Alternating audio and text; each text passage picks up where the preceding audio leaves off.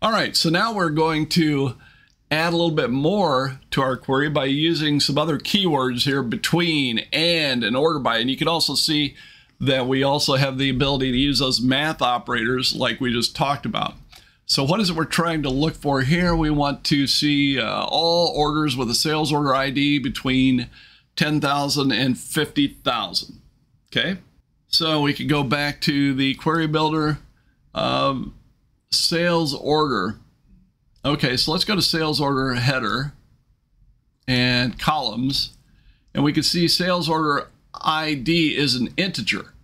So that's another thing. We can explore the database a little bit in the Azure Data Studio here, so we can see what we're looking for. In this case, it's a number. It's not text. So what is it we want to find? We want those where we have a total due, and you can see that is also a column that's available in this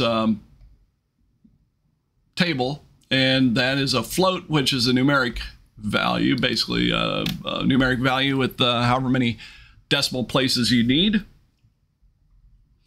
All right, so we're going to do a select customer ID and total due.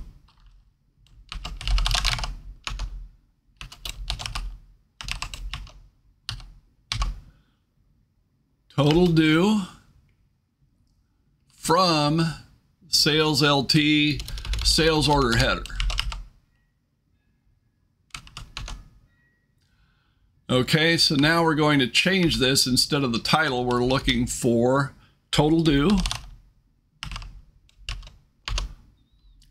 is greater than or equal to 10,000.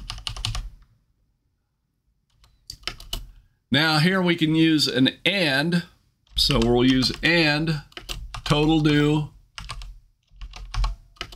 less than or equal to 50,000.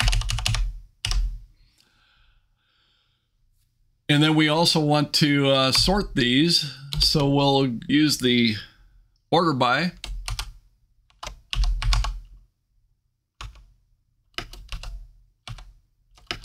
And we're going to order it by total due. Now by default, order by is going to give us things in ascending order, alphabetical A to Z, or numeric small to large values. We want the largest values on top, so we'll switch that by saying descending. So we'll order by total due, descending order, close the query with a semicolon, and now we can run it and see what we've got. Yeah, so here I've got the total dues between 10,000 and 50,000. And that little indent that I put under the and is just a common way to organize a query so it's a little bit easier for someone to read. All right. So we did it with and, but there's another way we can do that. We can use between. So let's see if we can do the same thing using between. So now I'm going to say where total due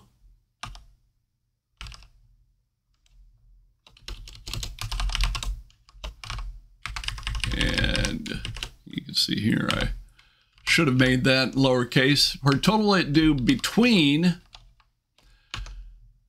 10,000 and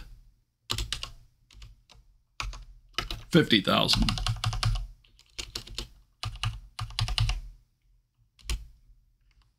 Still order by. Now here I've got two where clauses. Let's see what happens. They're both doing the same thing, so you would think I would get the same things back, my same 6 rows in my result set, but here it's saying, wait a minute, you've got 2 wheres going on here. What's up with that? It doesn't like that. So basically I've violated the syntax rules here. Generally, if I want to add more to a clause in my SQL, I would add commas, but here I just typed in another where.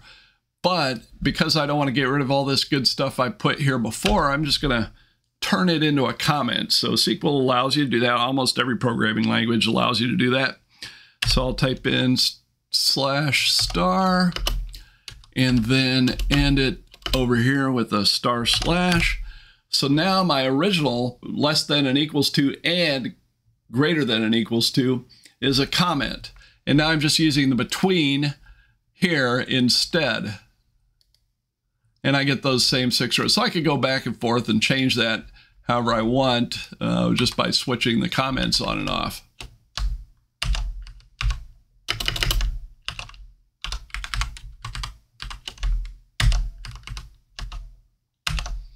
All right, so I run it again. Yeah, I get the same thing.